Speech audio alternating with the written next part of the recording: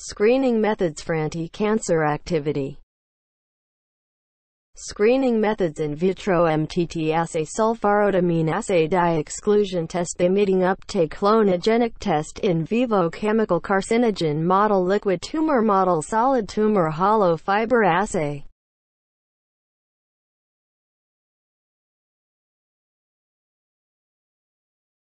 MTT assay. This assay is a sensitive, quantitative and reliable colorimetric assay that measures viability, proliferation and activation of cells.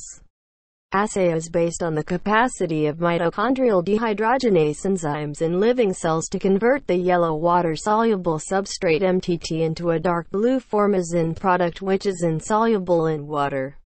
The amount of formazine produced is directly proportional to the cell number and range of cell lines.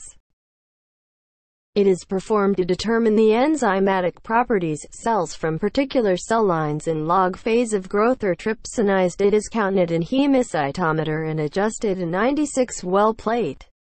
The cells are treated with a various concentration of drug for specified duration.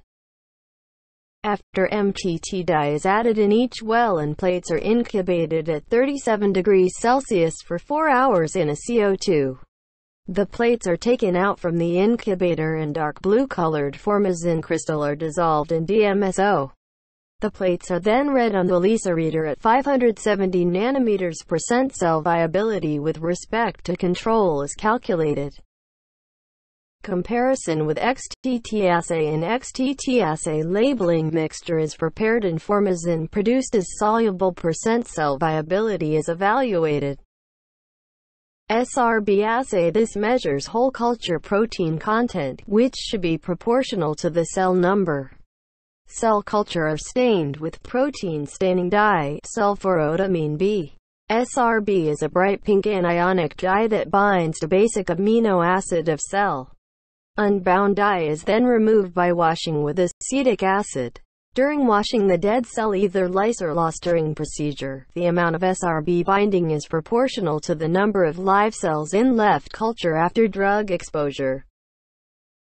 Dye exclusion assay is based on the structural integrity of the cells. Live cells possess intact cell membranes that exclude certain dyes, such as trypsin blue, eosin, whereas dead cells would have lost membrane integrity. Hence they would take up the dyes while the live cells exclude it.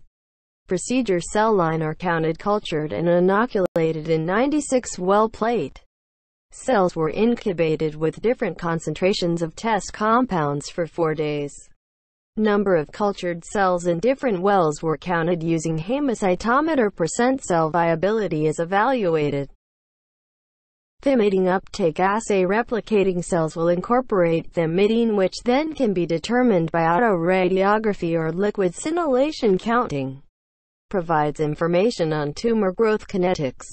Procedure: tumor cell suspensions are exposed to the drug for 5 days. Radiolabel emitting is added. Replicating cells will incorporate emitting determined by autoradiography or liquid scintillation.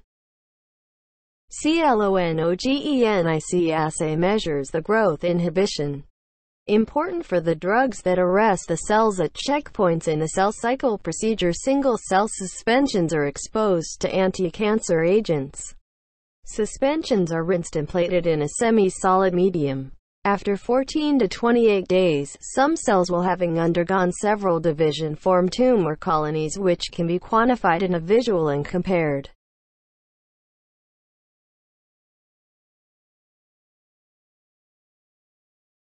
Chemical carcinogen model. DMBA-induced mouse skin papilloma. DMBA is used as initiator and TPA is used as promoter. Single dose of DMBA, TPA and acetone is given to mice twice weekly. Papilloma begins to appear after 8 to 10 weeks. Tumor incidence and multiplicity of treatment group is compared with DMBA control group. Mice are topically applied a single dose of 2.5 micrograms DMBA and acetone, followed by 5 to 10 micrograms of TPA and 0.2 milliliters acetone twice weekly on the same site starting 1 week after DMBA application. Percent tumor incidence and multiplicity of treatment groups is compared with DMBA control group. Drug under test can be administered either topically or oral route. The tumor incidence in this model is usually about 100%. DMBA controls and repeated topical application of DMBA alone has also been shown to induce carcinogenesis. Drug efficacy is measured as % reduction in carcinoma incidence compared with that of carcinogen control.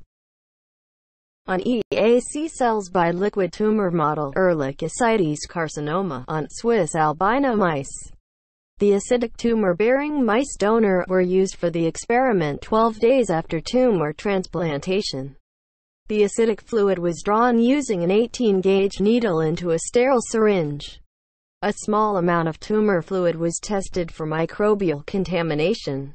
The acidic fluid was suitably diluted with saline to get a concentration of 10 million cells per milliliter of tumor cell suspension. 250 microliters of this fluid was injected in each mouse by IP route to obtain acidic tumor. The mice were weighed on the day of tumor inoculation and then for each 3 days. Cisplatin was injected on 2 alternate days. Extracts were administered till 9th day intraperitoneally. On 15th day, blood was collected from the animal through the retroorbital plexus to determine the hematological parameters and lipid profile. Solid tumor model. The acidic fluid was drawn using an 18 gauges needle into a sterile syringe. A small amount was tested for microbial contamination. Tumor viability was determined using tryphin blue exclusion method and cells were counted using hemocytometer. Acidic fluid was suitably diluted in phosphate buffer saline to get a suspension. Around 0.1 milliliters of this solution was injected subcutaneously to the right hind limb of the mice to produce solid tumor. Treatment was started 24 hours after tumor inoculation. Cisplatin was injected on 2 alternate days, i.e. the 1st and 3rd day. Extracts were administered till 9th day intraperitoneally. Drug efficacy is measured as % reduction in tumor incidence. The hollow fiber assay. The most commonly used models for in vivo anti-cancer drug screening are xenotransplantation of human tumor to mice and the hollow fiber assay (HFA). Cells to be used are cultured and then suspension is introduced into the tube and incubated for 48 hours. Hollow tubes are permeable and allow drugs to enter and come in direct contact with the tumor. PVDF is a biocompatible material that allows implanting of the hollow tubes into the immunodeficient mice, either subcutaneously or intraperitoneally. In a typical experiment, each animal receives 3 different implants, each containing a single tumor cell line. This reduces the number of animals necessary for the analysis, thus reducing cost. After 3 or 4 days post-implantation, the drug to be tested is introduced into the animal through an intraperitoneal injection, and is continually delivered for the next 4 days. On the 6th day of treatment, the tube is removed and cell viability is determined by a modified MTT test, which takes into account such in vivo parameters as pharmacokinetics, pH, and oxygen content. Analysis of cell cycle, DNA damage and apoptosis induction can also be determined. In general, the data derived regarding the tested substance is reflective of the tumor sensitivity to drug. The results are compared with in vitro results of the tested substance, and if the substance also show activity in the subcutaneous area, it's reported to exhibit promising pharmacological properties. Therefore, if the effectiveness of the compound is shown in both the intraperitoneal and subcutaneous sites, it is considered to be a promising anti-cancer agent and justifies further evaluation.